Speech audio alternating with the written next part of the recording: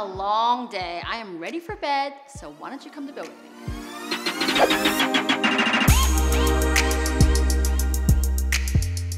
As a board certified dermatologist, I am trained, we are trained to be the experts at all conditions of the skin, the hair, and the nails. And so we know a lot about these products that are out there, the skincare products, and know about the ingredients and what they do. But we definitely certainly have levels of how much we care about it. Some people have really deep interest in it. I am always aware of what I'm putting on my skin, but I am not crazy about it. I don't have a lot of steps in my regimen, but I do know my skin type. I am dry and I'm on the sensitive side, so I like to keep things to a minimum, and I don't like to do things that aggravate my skin. The first step I'm gonna do is take off these eyelashes. I don't wear eyelashes every day, but I had to do it today, of course, because we're gonna be on camera. And I want to use a really good oil makeup remover. I've used this for years, since I've been a teenager. It's Bi-Facil by Lancome, and I found these really amazing, actually, cotton remover pads. I don't know, I'm adored. Maybe everybody knows about this, but I don't like the ones you can buy in stores because they get like very linty, and I don't like Kleenex because it will tear. This is like Kleenex with a pad in it, and you can really soak them really well with these oils and just like dab them across your face. I don't like to rub because, again, I'm very sensitive, so I like to just dab and let it soak up and remove my eye makeup. So that's the first thing that I do. So the next step is using my SLMD cleansing wipes. These are my favorite wipes. And also I dab at my face. I try to get off the excess makeup. And I don't rub because I'm more prone to getting rashes or irritation. And when you do that, you get more wrinkles because those change your skin and make you look more wrinkled and older, which we don't like. I mean, even like a washcloth is gonna create micro tears. So anything that's kind of abrading your skin, so you just need to be gentle. I use a hydrating facial cleanser, and I alternate it with a salicylic acid cleanser, because my two issues is that I'm really dry, and it's because I'm darker complected, I'm prone to brown spots. So I like to use my SLMD salicylic acid cleanser and switch it out every other day with just a hydrating facial cleanser. This one's by CeraVe. And salicylic acid is really great because it's an exfoliant. It's gonna exfoliate and get rid of those dry, dull, dead skin cells on the surface of your skin, so your skin is more radiant. It's gonna actually settle down within your pores too and help prevent new acne or blackheads from forming. And the trick is with salicylic acid cleansers is you can actually leave it on your face for a couple minutes if you wanted to, and really that can help to increase the penetrance of it. I mean, I think in a cleanser you're gonna wash it off ultimately, obviously, but it's gonna really help to get off any of this extra gunk that I missed with my wipes or with my eye makeup remover. So one thing that's really important, I think that's very important about washing face, that I know is from a dermatologist perspective, is when you're washing your face, you're actually getting rid of moisture on your face. So you really want to not go really hot, and you don't want to go really cold either. You don't want to shock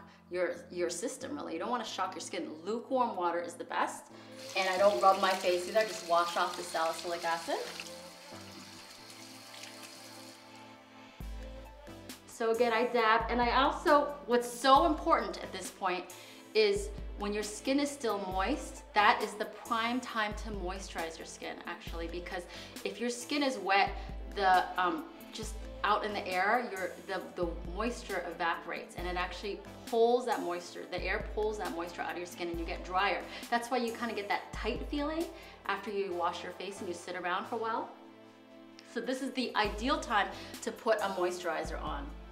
I like my SLMD Hyaluronic Acid Serum. Hyaluronic acid, you've probably seen it in a lot of products these days. Well, hyaluronic acid is hydrophilic, meaning that it draws in water. When you put it on your skin, it's really gonna seal in that moisture and minimize what we call transepidermal water loss. And I'm more prone to that than others because I have dry skin. I actually have eczema, which means that my barrier on my skin is not as good as other people, so I tend to lose moisture more easily.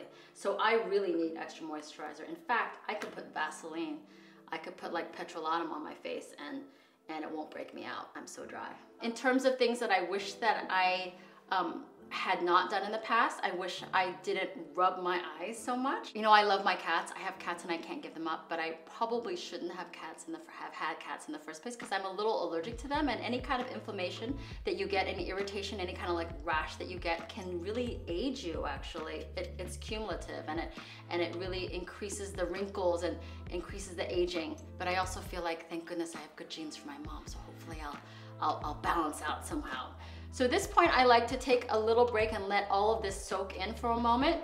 And I like to put on my deodorant. At least it gives me a little break, because this is a little secret that I have for you. Deodorant is best applied at night. It is most effective at night because you're putting it on when your sweat glands are the most dormant. So it's going to make it more effective. So this is the time that I put on deodorant.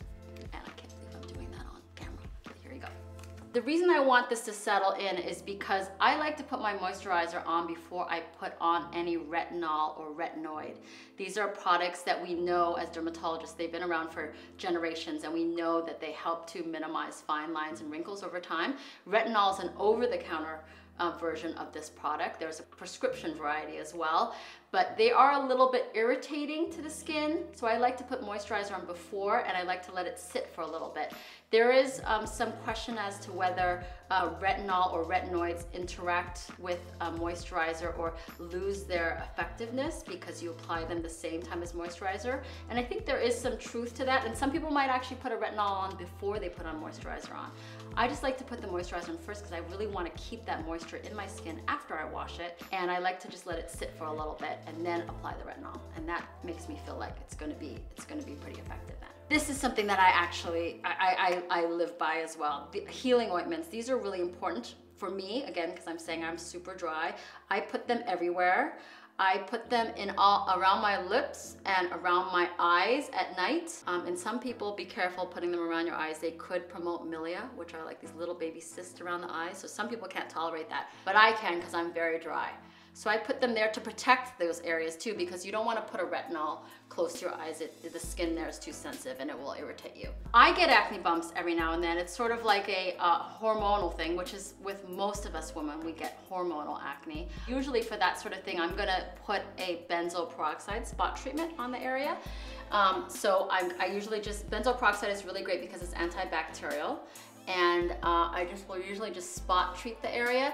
That works in two ways. It's gonna help destroy bacteria that are really thriving in that area, and also it really keeps your hands off the area. The other thing that I can do that I'm sorry most of you guys can't do, just because I'm a dermatologist, I inject my own pimples. If I have one that I feel that's under the surface of the skin, if you have a dermatologist that you see, you can potentially see them and they can give you a little shot of low potency corticosteroid in the area, and it gets rid of the zit within 24 hours. So in general, I can get big ones, but I usually get rid of them within 24 hours. So it sucks for us because throughout our life we think, okay, why am I not done with acne? Isn't this supposed to be a teenage condition? But throughout our life we're still getting acne, adult acne. Well, it's really common, and it is completely driven by hormones. But remember, it's a good thing in a sense because it shows that you have hormones, that's a youthful thing, and to have oil in your face to get acne is a youthful thing. So try to remind yourself of that. The problem is that people will try to pop a pimple too early because it's there and you can't keep your hands off of it. I get it. If you just squeeze a pimple when it's too early, it will just get bigger and redder and angrier and end up worse. The ideal time to really extract a pimple is when they're as close to the surface as they can be. You want to make sure any kind of pimple comes as close to the surface as you can, because then you can just gently nick it if you do anything at all. Like, I'm a dermatologist, I'm not going to tell you to do anything. I don't want you to do anything. I can't, because I don't want you to be unsafe, but I know people are going to do it, so that's my best advice for you. To just know that the more superficial something is in your skin, the less risk you have of permanently scarring yourself. A lot of blemishes that are red or brown, they're gonna go away, but that's probably from a lot of pushing and manipulating, so trying to leave things alone is the best thing to do.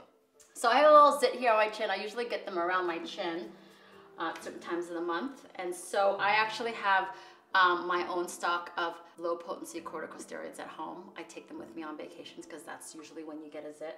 So I usually pull up a little bit of my little syringe here, and I use a baby syringe needle, and I just take my alcohol and clean the area off. Don't learn from me, okay?